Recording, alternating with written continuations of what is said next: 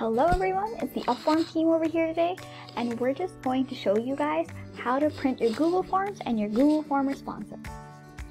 So the first thing you're obviously going to want to do is to have your Google Form already up. And since we're just going to first go over how to print the Google Form itself, as of now you don't need any responses. So if you could just go over to the upper right corner of the page, you're going to see a set of buttons. Beside the send button, you're going to see a button with 3 dots.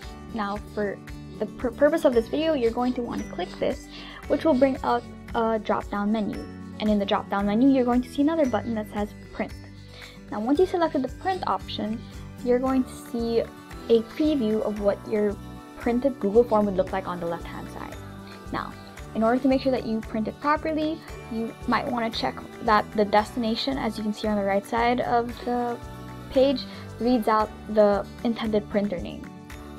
Additionally, you're also going to want to make sure you're printing the pages you want. You can customize them over here.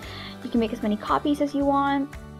You can also change the layout, the color. There are also more settings down here which you can use to further edit the printed document itself.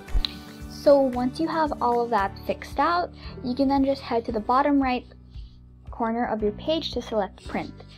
From there, all you have to do is follow the rest of your instructions depending on what printer you're using, and you should then have your printed copies out. Now, we're going to go over the other option of printing out your Google Form responses. So first you're going to want to head over to the response tab. As you can see, we click the responses button over here. Then you're going to see this 3-dot button again, which will usually be located at the upper right corner of the first section. From here, you're going to see an option that says print all responses. The same thing will happen again, where you're going to see a preview of what your printed responses would look like, and on the right side of the page you're also going to see other sections and buttons that will allow you to further edit the responses themselves. Then again, follow the same instructions. Once you've finished editing everything down here, you can then head to the bottom right corner to select your print button.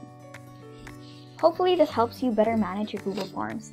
Be sure to like and subscribe, and if you need any more help with online forms, check out the rest of our channel using the link below. See you next time!